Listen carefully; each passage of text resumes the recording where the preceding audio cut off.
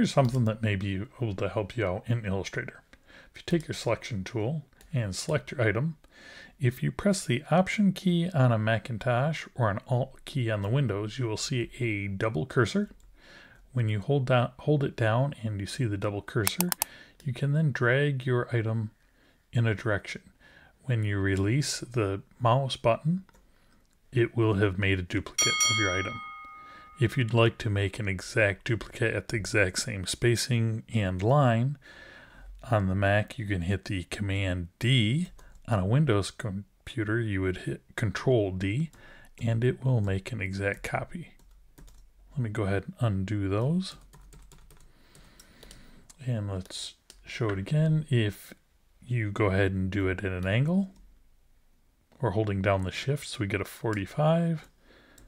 And now we hit our Command D or Control D, and we will get another copy. I'm gonna undo those. It will work in each direction.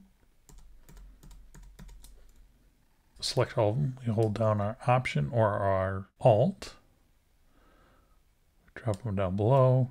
We hit our Command D or Control D, and we'll be able to make a pattern. Okay, thanks for listening. Hopefully this helped you out. If you enjoyed it, please hit the like button below. If you'd like to see more, go ahead and subscribe.